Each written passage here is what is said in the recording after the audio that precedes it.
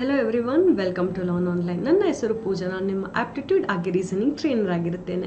ಇವತ್ತಿನ ಈ ಕ್ಲಾಸಲ್ಲಿ ನಾವು ಅವರೇಜಸ್ ಬಗ್ಗೆ ತಿಳ್ಕೊಳ್ಳೋಣ. ಅದಕ್ಕೂ ಮುಂಚೆ ನಮ್ಮ ಲರ್ನ್ ಆನ್ಲೈನ್ ಬಗ್ಗೆ ಕೆಲವು ಕಿರು ಪರಿಚಯ. ಅದೇನಪ್ಪಾ ಅಂದ್ರೆ ನಮ್ಮ ಲರ್ನ್ ಆನ್ಲೈನ್ ವತಿಯಿಂದ ನಿಮಗೆ ಬ್ಯಾಂಕಿಂಗ್ ಎಕ್ಸಾಮ್ಗಾಗಿ ಫ್ರೀ ಆಗಿ ಕೋಚಿಂಗ್ ಕೊಡ್ತಾ ಇದೀವಿ ನಮ್ಮ ಯೂಟ್ಯೂಬ್ ಚಾನಲ್ ಮುಖಾಂತರ. ಅದಲ್ಲದೆ ನಮ್ಮ ಆಫ್ಲೈನ್ ಬ್ಯಾಚಸ್ ಕೂಡ ಸ್ಟಾರ್ಟ್ ಆಗಿದೆ. ಅದ್ರ ಮಾಹಿತಿಗಾಗಿ ನೀವು ಈ ಕೆಳಕಂಡ ನಂಬರ್ ಅನ್ನು ಸಂಪರ್ಕಿಸಬಹುದು. ಓಕೆ, ಹಾಗಾದ್ರೆ ಇವತ್ತು ನಮ್ಮ ಅವರೇಜಸ್ ಕ್ಲಾಸ್ಗೆ ಹೋಗೋಣ. ಅವರೇಜಸ್ ಕ್ಲಾಸಲ್ಲಿ ಲಾಸ್ಟ್ ಕ್ಲಾಸಸ್ ಎಲ್ಲ ನಾವು ಸ್ವಲ್ಪ ಪ್ರಾಬ್ಲಮ್ಸ್ನೆಲ್ಲ ಸಾಲ್ವ್ ಮಾಡಿದ್ವಿ. ಇವತ್ತು ಇನ್ನು ಸ್ವಲ್ಪ ಮುಂದೆ ಹೋಗಿ ಸ್ವಲ್ಪ ಡಿಫಿಕಲ್ಟಿ ಲೆವೆಲ್ ಜಾಸ್ತಿ ಪ್ರಾಬ್ಲಮ್ಸ್ನ ಹೇಗೆ ಸಾಲ್ವ್ ಮಾಡೋದು ಅಂತ ತಿಳ್ಕೊಳ್ಳೋಣ. ಫಸ್ಟ್ ಕ್ವಶನ್ ನೋಡೋಣ. ಏನಿದೆ first question? The average temperature of Monday, Tuesday, Wednesday and Thursday was 36.5 degrees Celsius and for Tuesday, Wednesday, Thursday, Friday was 34.5 degrees Celsius. If the temperature on Monday was 38 degrees Celsius, find the temperature on Friday. Okay, ನಾವೇನು find out ಮಾಡಬೇಕು? ಅವ್ರು ಕೊಟ್ಟಿರೋದು Monday, Tuesday, Wednesday, Thursday ಈ ನಾಲ್ಕು ದಿನದ average temperature ಅಂದರೆ divided by 4 is equal to 36.5 ಅಲ್ವಾ. ಅದಾದ್ಮೇಲೆ ನೆಕ್ಸ್ಟ್ ಬಂದು ಟ್ಯೂಸ್ಡೇ, ವೆಡ್ನಸ್ಡೇ, ಥರ್ಸ್ಡೇ, ಫ್ರೈಡೇ ಈ 4 ದಿನದ್ದು ಅವರೇಜ್ ಎಷ್ಟು ಬರುತ್ತೆ? 34.5 ಡಿಗ್ರಿ ಬರುತ್ತೆ. ನೆಕ್ಸ್ಟ್ ನಾವೇನು ಫೈಂಡ್ ಔಟ್ ಮಾಡಬೇಕು? If the temperature on Monday was, okay ಅವ್ರು ಏನು ಕೊಟ್ಟಿದ್ದಾರೆ? ಮಂಡೇದು ಸ್ಪೆಸಿಫಿಕ್ ಆಗಿ ಕೊಟ್ಟಿದ್ದಾರೆ. ಮಂಡೇ ಟೆಂಪರೇಚರ್ ಬಂದು 38 ಡಿಗ್ರಿ ಸೆಲ್ಸಿಯಸ್ ಇತ್ತು. Find the temperature of Friday. Okay, ನಾವೇನು ಫೈಂಡ್ ಔಟ್ ಮಾಡಬೇಕು? ಫ್ರೈಡೇ ಟೆಂಪರೇಚರ್ ಏನು ಅಂತ ಫೈಂಡ್ ಔಟ್ ಮಾಡಬೇಕು.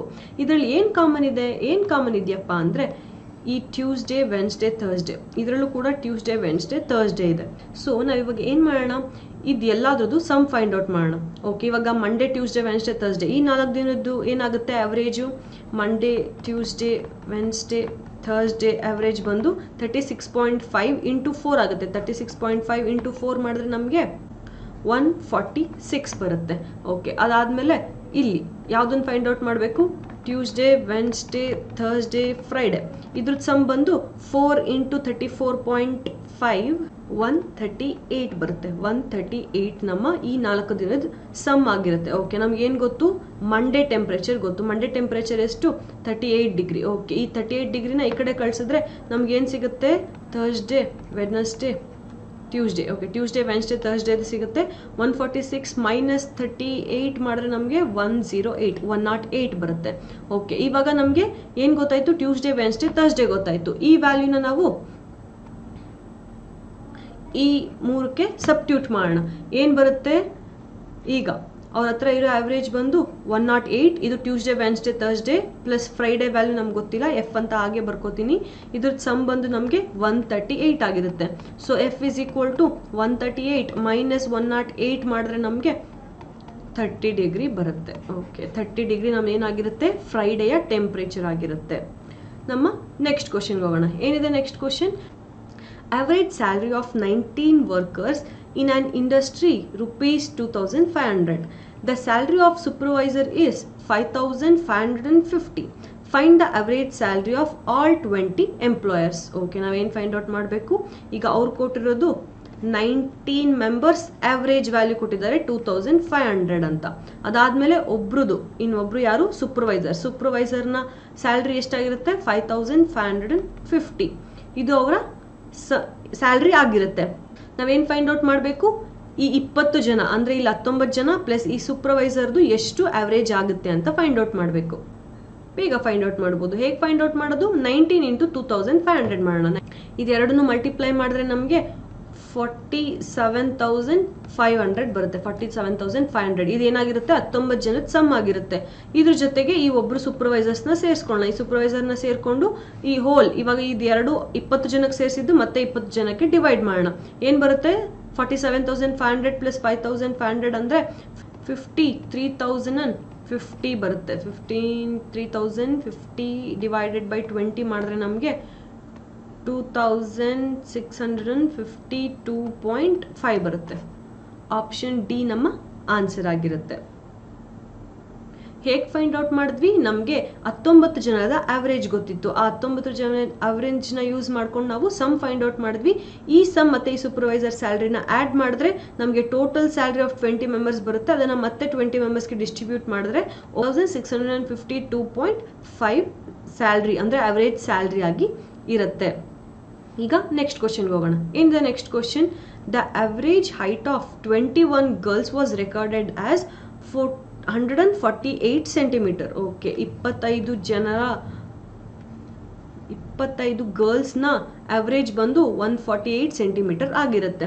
If the teacher height was added, ಅಂದರೆ ಇದ್ರ ಜೊತೆಗೆ ಒಬ್ಬ ಟೀಚರ್ನ ಆ್ಯಡ್ ಮಾಡಿದ್ರೆ, ಟೀಚರ್ ಹೈಟ್ನ ಆ್ಯಡ್ ಮಾಡಿದ್ರೆ, the average increased by 1. Okay, ಈ ಅವರೇಜ್ ಏನಾಗಿರುತ್ತೆ 1 ಜಾಸ್ತಿ ಆಗುತ್ತೆ.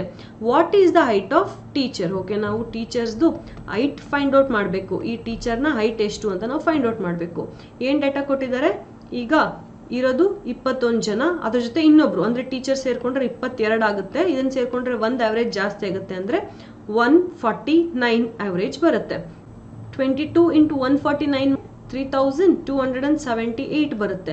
ಮೈನಸ್ ಯಾವುದನ್ನು ಮೈನಸ್ ಮಾಡಬೇಕು? ಈ 21 ಜನ ಇರೋದನ್ನ ಮೈನಸ್ ಮಾಡಬೇಕು. 21 ಇಂಟು 148 ಮಾಡಿದ್ರೆ ನಮಗೆ ಇದೆರಡು ಮಲ್ಟಿಪ್ಲೈ ಮಾಡಿದ್ರೆ ನಮಗೆ 3108 ಆಗಿರುತ್ತೆ. 3108 ಈ ಎರಡು ಮೈನಸ್ ಮಾಡಿದ್ರೆ ಎಷ್ಟು ಬರುತ್ತೆ ನಮಗೆ? 170 ಬರುತ್ತೆ. Okay, 170 centimetre ಯಾರ್ದಾಗಿರುತ್ತೆ? ಟೀಚರ್ನ ಆಕ್ಚುಯಲ್ ಹೈಟ್ ಆಗಿರುತ್ತೆ. ಆಪ್ಷನ್ ಸಿ 170 ಸೆಂಟಿಮೀಟರ್ ನಮ್ಮ ಆನ್ಸರ್ ಆಗಿರುತ್ತೆ. ನಮ್ಮ ನೆಕ್ಸ್ಟ್ ಕ್ವಶನ್ಗೆ ಹೋಗೋಣ. ಏನಿದೆ next question? The average marks of A student in 7 subject is 41. Okay, ಏನಾಗಿರುತ್ತೆ? ಒಬ್ಬ ಸ್ಟೂಡೆಂಟ್ದು 7 ಸಬ್ಜೆಕ್ಟಲ್ಲಿ ಬಂದಿರೋ ಅವರೇಜ್ ಮಾರ್ಕ್ಸ್ ಏನಾಗಿರುತ್ತೆ? 41 ಆಗಿರುತ್ತೆ. ಸಮ್ ಗೊತ್ತಿಲ್ಲ. After re-evaluation in one subject the marks were changed to 42 from 14. Okay, ಅದೇನಾಗಿರುತ್ತೆ? 42 marks ಆಗಿರುತ್ತೆ. ಮೊದಲು ಅದನ್ನ 14 ಆಗಿ ಕೊಟ್ಟಿರ್ತಾರೆ. And the remaining subject marks was remained unchanged. What is the new average marks? Okay, ನಮ್ಗೆ ಏನು ಗೊತ್ತು? 7 ಸಬ್ಜೆಕ್ಟ್ ಅವರೇಜ್ ಬಂದು 41 ಆಗಿತ್ತು. ಆದರೆ ಏನಾಗಿದೆ? ರಿವ್ಯಾಲ್ಯೂಯೇಷನ್ ಹಾಕಿದಾಗ ಅವ್ರಿಗೆ 14 ಮಾರ್ಕ್ಸ್ ಇದ್ದಿದ್ದು 42 ಮಾರ್ಕ್ಸ್ ಆಗಿ ಕನ್ವರ್ಟ್ ಆಗಿದೆ. ಸೊ ಏನಾಗಬೇಕು? ಅವರೇಜ್ ಸ್ವಲ್ಪ ಜಾಸ್ತಿ ಆಗಬೇಕು. ಈಗ ಹೊಸ ಅವರೇಜ್ ಏನಾಗಿದೆ ಅಂತ ಹೇಳ್ಬೇಕು. ಹೆಂಗೆ ಫೈಂಡ್ ಔಟ್ ಮಾಡೋಣ? ಫಸ್ಟ್ ಸಮ್ ಫೈಂಡ್ ಔಟ್ ಮಾಡೋಣ. 7 ಇಂಟು 41 ಮಾಡಿದ್ರೆ 287 ಬರುತ್ತೆ. ಓಕೆ, 287 ಇದು 7 ಸಬ್ಜೆಕ್ಟ್ನ ಸಮ್ ಆಗಿರುತ್ತೆ. ಇದ್ರಲ್ಲಿ ನಾವು ಏನು ಆ್ಯಡ್ ಮಾಡಬೇಕು?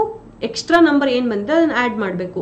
14 ಇತ್ತು, ಅದು 42 ಆಯಿತು. ಸೊ ಏನಾಗಬೇಕು? 42 ಮೈನಸ್ 14 ಮಾಡಿದ್ರೆ ನಮಗೆ ಆನ್ಸರ್ ಏನು ಬರುತ್ತೆ? 28 ಬರುತ್ತೆ. ಈ ನಮ್ಗೆ ಏನಾಗಿರುತ್ತೆ? ಎಕ್ಸ್ಟ್ರಾ 28 ಮಾರ್ಕ್ಸ್ ಬಂದಿರುತ್ತೆ. ಈ 28 ಮಾರ್ಕ್ಸನ್ನು ಏನು ಮಾಡಬೇಕು? ಈ 28 ಮಾರ್ಕ್ಸನ್ನು ಈ 287 ಮಾರ್ಕ್ಸ್ಗೆ ಆ್ಯಡ್ ಮಾಡಬೇಕು. 287 ಮಾರ್ಕ್ಸು 287 ಪ್ಲಸ್ 28 ಮಾಡಿದ್ರೆ ನಮ್ಗೆ ಆನ್ಸರ್ ಏನು ಬರುತ್ತೆ? 315. ಓಕೆ, ಈ 315 ಹಾಗೆ ಇಟ್ಕೋಬೇಕಾ? ಇಲ್ಲ, ಹಾಗೆ ಇಟ್ಕೋಬಾರ್ದು. ಮತ್ತೆ ಇದನ್ನ ಏನು ಮಾಡಬೇಕು? 7 ಭಾಗ ಮಾಡಬೇಕು. ಒಂದೊಂದು ಸಬ್ಜೆಕ್ಟ್ಗೆ ಎಷ್ಟು ಹೋಗುತ್ತೆ ಅಂತ ನೋಡಬೇಕು. 315 ಬೈ 7 ಮಾಡಿದ್ರೆ ನಮಗೆ 45 ಆನ್ಸರ್. ಈ 45 ಏನಾಗಿರುತ್ತೆ? ಹೊಸ ಅವರೇಜ್ ಆಗಿರುತ್ತೆ. ಮೊದಲು ಅವರೇಜ್ ಬಂದು 41 ಇತ್ತು. ಈಗ 28 ಮಾರ್ಕ್ಸ್ ಜಾಸ್ತಿ ಆದ್ಮೇಲೆ ಅವರೇಜ್ ಬಂದು 45 ಆಗಿರುತ್ತೆ. ಆಪ್ಷನ್ ಎ 45 ನಮ್ಮ ಆನ್ಸರ್ ಆಗಿರುತ್ತೆ. ನಮ್ಮ ನೆಕ್ಸ್ಟ್ ಕ್ವಶನ್ಗೆ ಹೋಗೋಣ. ಏನಿದೆ next question? Kamlesh bot 65 books for ₹1050. Okay, ಏನಾಯ್ತು? 65 ಬುಕ್ಗೆ ಎಷ್ಟು ಕಾಸ್ಟ್ ಆಯಿತು? ₹1050 from one shop and 50 books for 1020 from another shop. Okay, ಮತ್ತೆ 50 ಬುಕ್ನ ಇನ್ನೊಂದು ಅಂಗಡಿಲಿ 1020 ಕೊಟ್ಟು ಖರೀದಿ ಮಾಡ್ದ. What would be the price he paid per book? Okay, ನಾವೇನು ಫೈಂಡ್ ಔಟ್ ಮಾಡಬೇಕು? ಒಂದು ಬುಕ್ಗೆ ಎಷ್ಟು ರೂಪಾಯಿ ಆಗಿರ್ಬೋದು ಅಂತ ಫೈಂಡ್ ಔಟ್ ಮಾಡಬೇಕು. ಹೇಗೆ ಫೈಂಡ್ ಔಟ್ ಮಾಡೋದು? ತಗೊಂಡಿರೋದು 1050 ಮತ್ತೆ 1020. ಎಷ್ಟು ಬುಕ್ ತಗೊಂಡಿರೋದು? 65 ಮತ್ತೆ 50 ಬುಕ್ಕು. ಎಷ್ಟು ರೂಪಾಯಿ ಆಗುತ್ತೆ? 2070 ಡಿವೈಡೆಡ್ ಬೈ 60 ಪ್ಲಸ್ 50 ಅಂದರೆ 115. 2070 ರೂಪಾಯಿಗೆ ಎಷ್ಟು ಬುಕ್ಸ್ ಬಂದಿದೆ? 115 ಬುಕ್ ಬಂದಿದೆ. ಸೊ ಟೋಟಲ್ ಒಂದೊಂದು ಬುಕ್ಗೆ ಎಷ್ಟಾಗಬೇಕು? 18 ರೂಪಾಯಿ ಆಗಬೇಕು. ಸೊ ₹18 ಒಂದೊಂದು ಬುಕ್ಗೆ 18 ರೂಪಾಯಿ ಬಿದ್ದಿದೆ. ನಮ್ಮ ಅವರೇಜ್ ಮಾರ್ಕ್ಸ್ ಅವರೇಜ್ ಪ್ರೈಸ್ ಏನಾಗಿರುತ್ತೆ? ಆಪ್ಷನ್ ಡಿ 18 ಆಗಿರುತ್ತೆ. ಇವತ್ತಿನ ಕ್ಲಾಸ್ ನಿಮಗೆಲ್ಲ ಇಷ್ಟ ಆಯಿತು ಅಂತ ತಿಳ್ಕೊತೀನಿ. ಈ ಕ್ಲಾಸ್ ಇಷ್ಟ ಆಗಿದ್ರೆ ಲೈಕ್, ಕಮೆಂಟ್, ಶೇರ್ ಮಾಡೋದನ್ನ ಮರಿಬೇಡಿ. ಹಾಗೆಯೇ ನನ್ನ ಲೈವ್ ಕ್ಲಾಸಸ್ ಕೂಡ ನಿಮಗೆ ಯಾವಾಗ ಇರುತ್ತೆ ಅಂದರೆ ಮಂಡೇ, ವೆಡ್ನಸ್ಡೇ, ಥರ್ಸ್ಡೇ ಇರುತ್ತೆ. ಈ 3 ದಿನ ಬೆಳಗ್ಗೆ 10ರಿಂದ 11 ಗಂಟೆಗೆ ನನ್ನ ಲೈವ್ ಕ್ಲಾಸ್ ಇರುತ್ತೆ. ನಿಮ್ಮದು ಏನೇ ಡೌಟ್ಸ್ ಇದ್ರು, ಏನೇ ಕ್ವಶನ್ಸ್ ಇದ್ರು ಈ ಕ್ಲಾಸಸ್ಸಲ್ಲಿ ನೀವು ಕೇಳ್ಬೋದು. ಅದಲ್ಲದೆ ನಮ್ಮ ಟೆಲಿಗ್ರಾಮ್ ಚಾನಲ್ ಇದೆ, ಬ್ಯಾಂಕಿಂಗ್, KPSC, PSI ಕನ್ನಡ ಅಂತ. ಈ ಚಾನಲಲ್ಲಿ ನಿಮಗೆ ಎಲ್ಲ ನೋಟ್ಸ್ಗಳು ಮತ್ತು PDFಗಳು ಅವೈಲೇಬಲ್ ಇರುತ್ತೆ. Thank you everyone.